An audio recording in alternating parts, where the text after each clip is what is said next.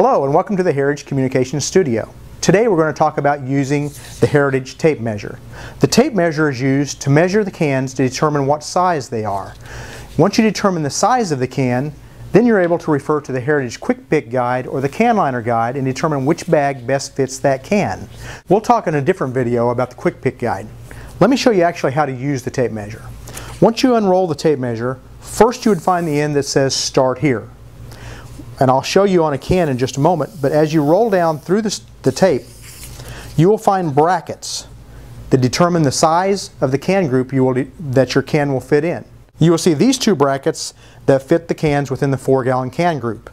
You move to the next, you will see these two brackets fit the 7-gallon can group, and so on. So let me show you how the tape measure actually works.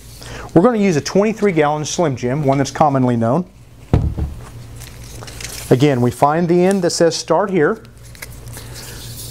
You place the measure directly underneath the lip, circle it around to where they match, and then drop it down.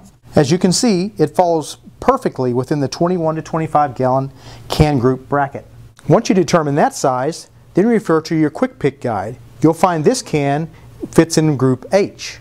Once you determine the can group, you move over to your product list, find Group H, and it'll give you the list of all bags that are available for that can.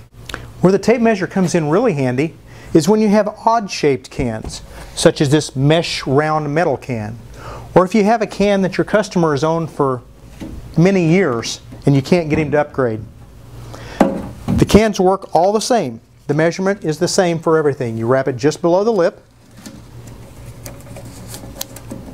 you drop it down, and you find that it fits in the 7-gallon can group. That's how you use the Heritage tape measure. And remember, at Heritage, we are your can liner experts.